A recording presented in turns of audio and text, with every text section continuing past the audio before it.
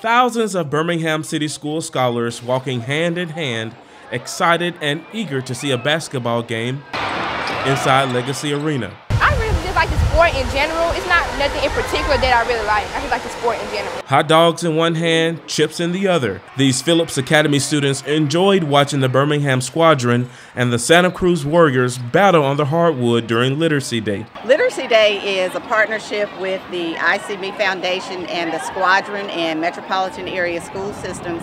And Literacy Day is designed to encourage students to read for pleasure. We have over 2,100 scholars who qualify to participate in Literacy Day.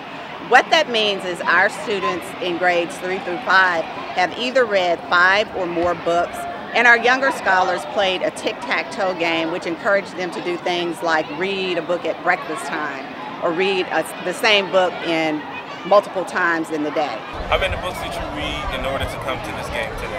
I read 14 books. What was the requirement? 7. 7 books. So why did you read more?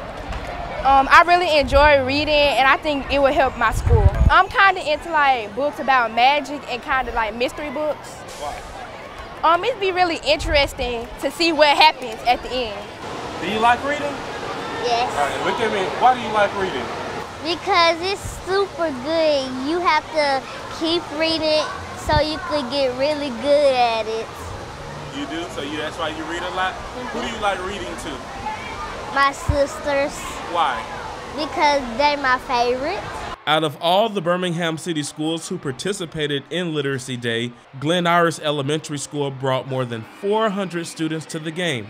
Another awesome way to keep BCS scholars interested in reading.